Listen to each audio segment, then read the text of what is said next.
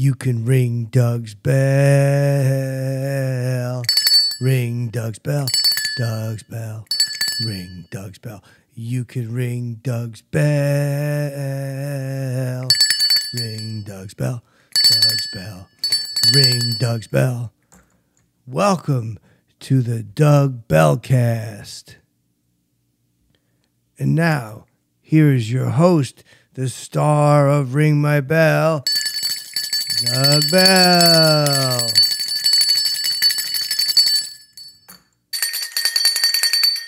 What's up?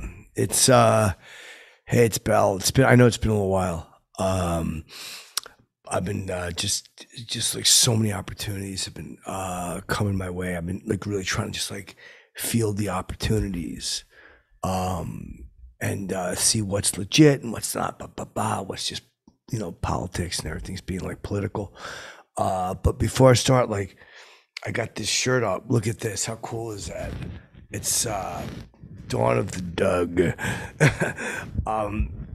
It's cool. And Chip told me that if I help move a few units, there might be a few Muldoons in it for Bell.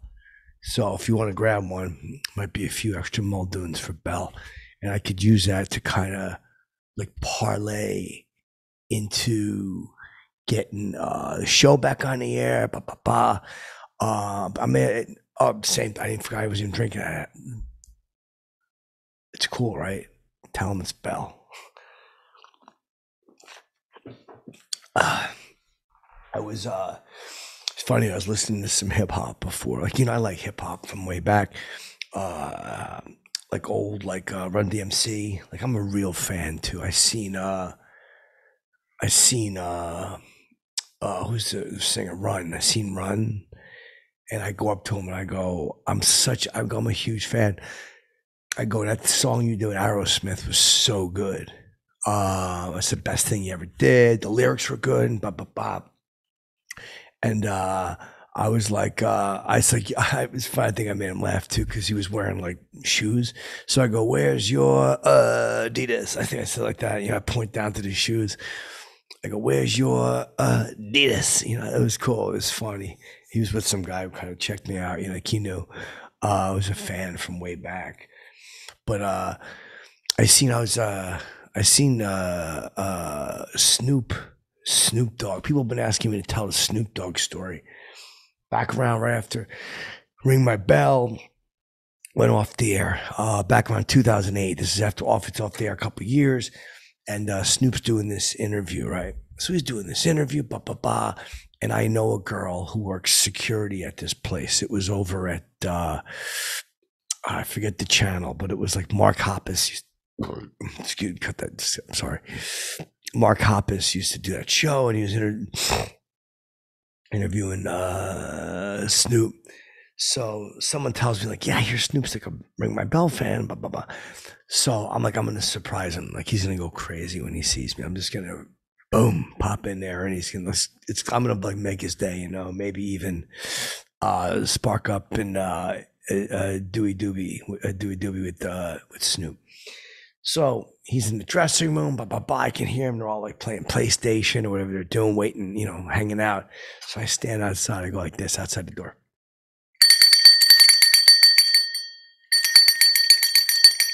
I'm ringing the bell, right? And I know he's going to go crazy if he hears it. But they're all like playing the music real loud. No one hears it, right? So I crack the door and I just put the bell in and you see it.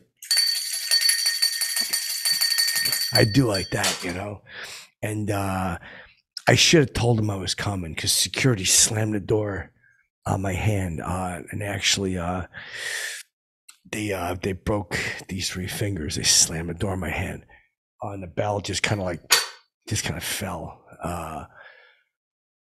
So they opened the door. They're like, what is this? And so I walk in. I don't tell them my hand's broke. I don't know, but I got to hold the bell like this now, so I can't even ring it right.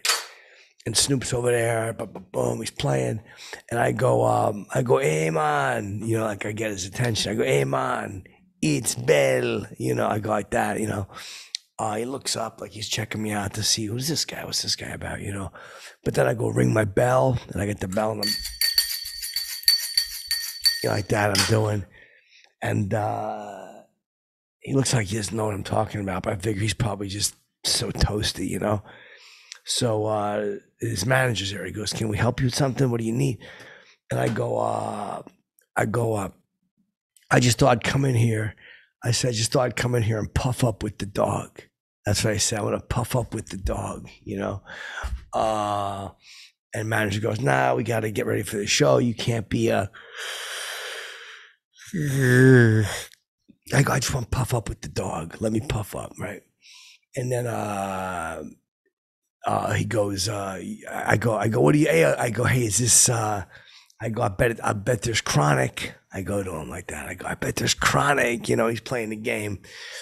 And he looks up like that, and then like he crashes. He plays like he hears chronic. He looks up, and he crashes.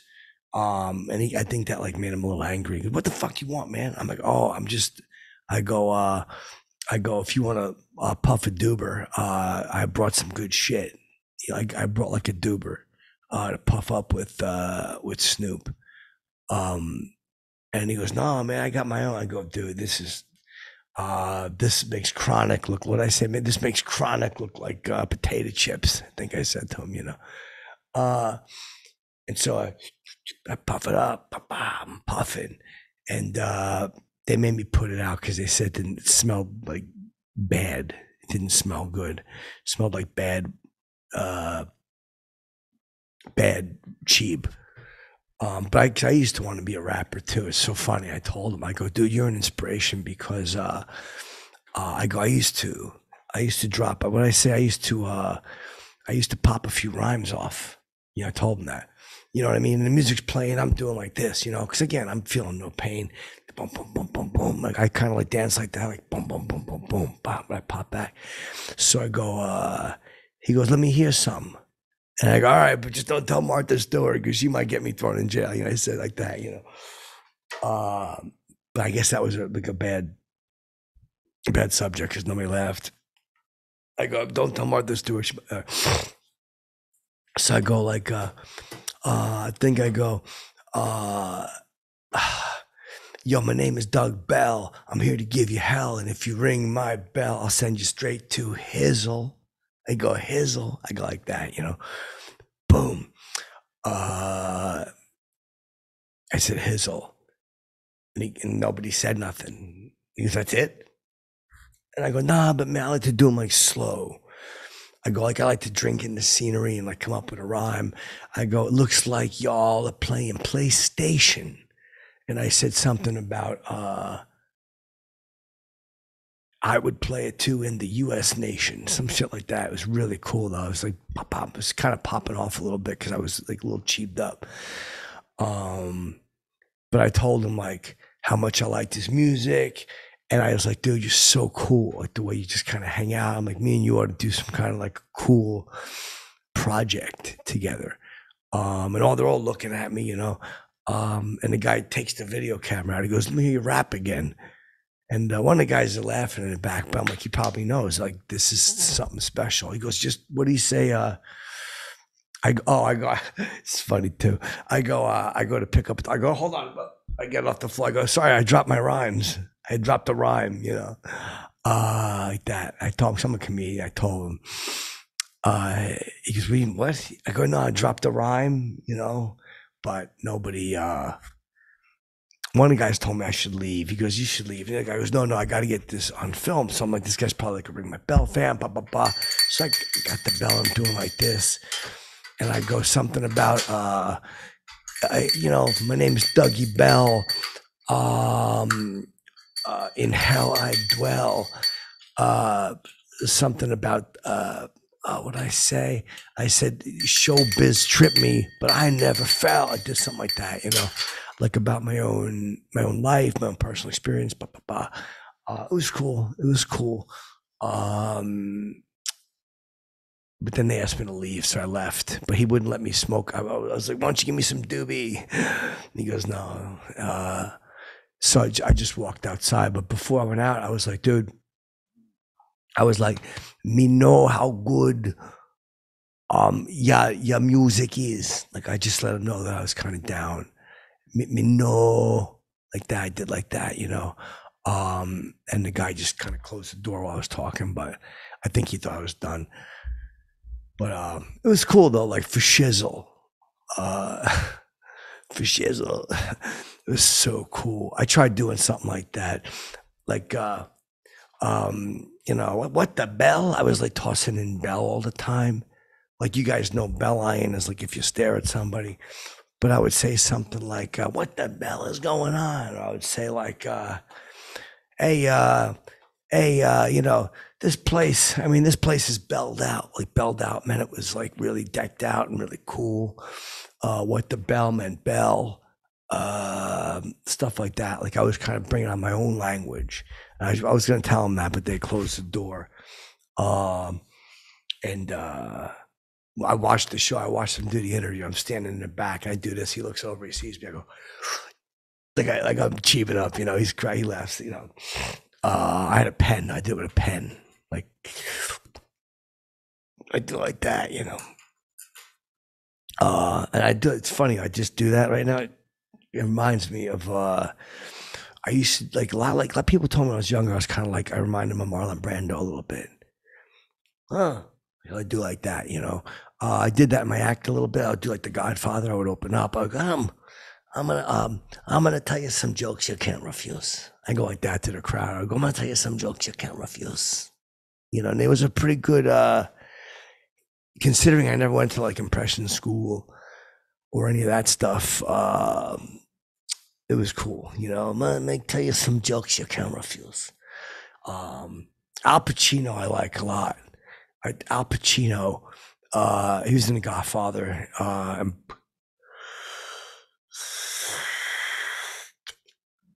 Dick Tracy, he was in Godfather, Dick Tracy, but he's not that tall. I seen him, right? I was out and I seen him, and I go, I look at him, and he's walking out of this.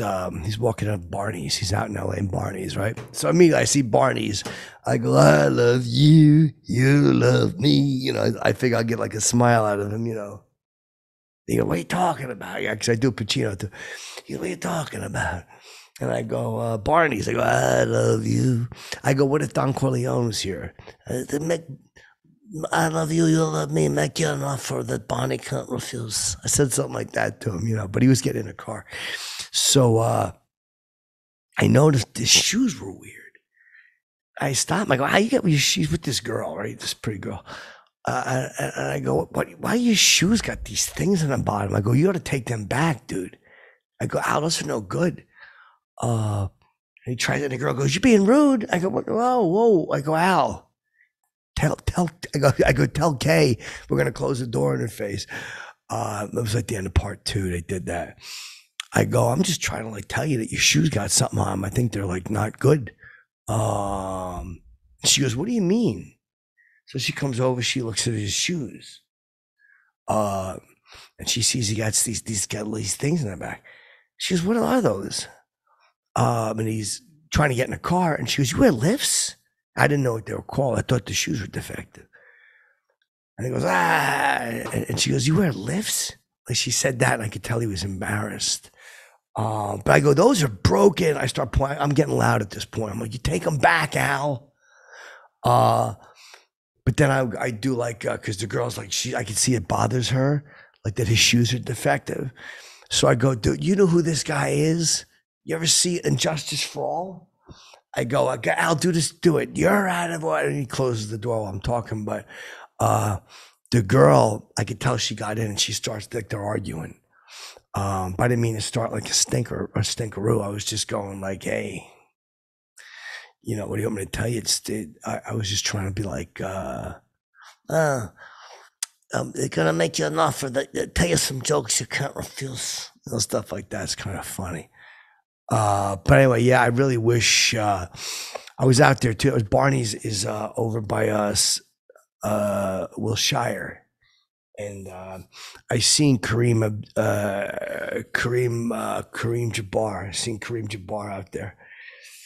He's walking, and you know, he's trying not to talk to people, whatever he's buying.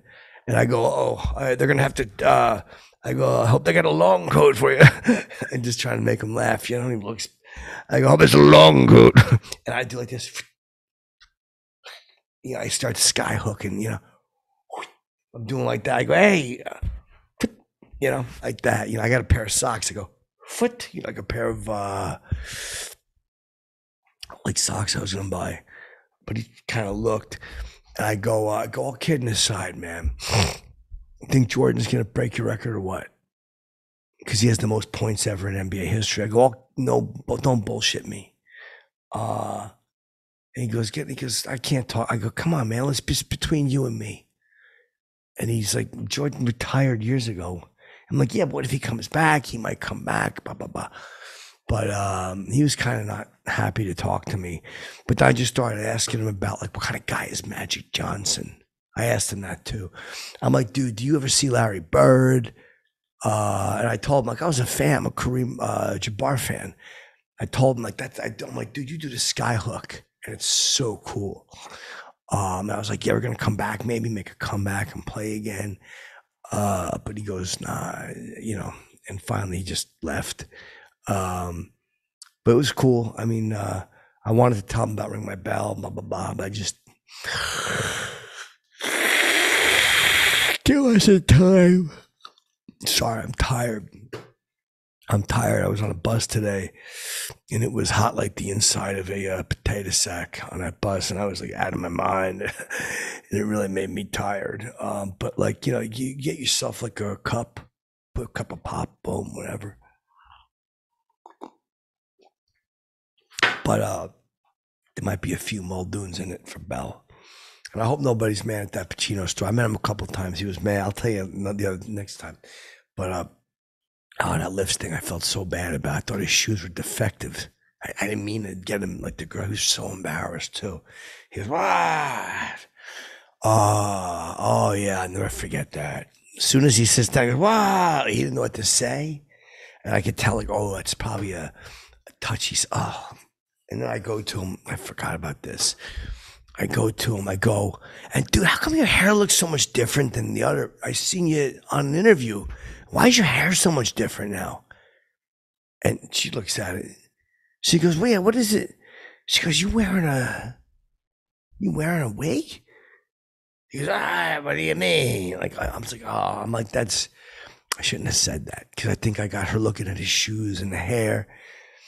So I think, like, she got mad at him and he got mad at me. And he goes, what do you want? He said, you know, because, you know, Pacino, I used to do my what do you want? You know, he does like one of them.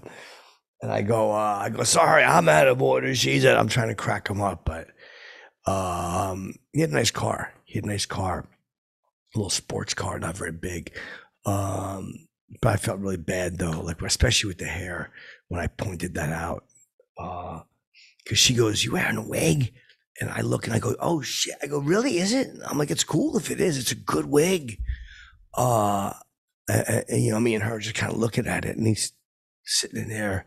And he tells her, get in the car, you know, and then they start shouting at each other. I felt kind of bad, you know.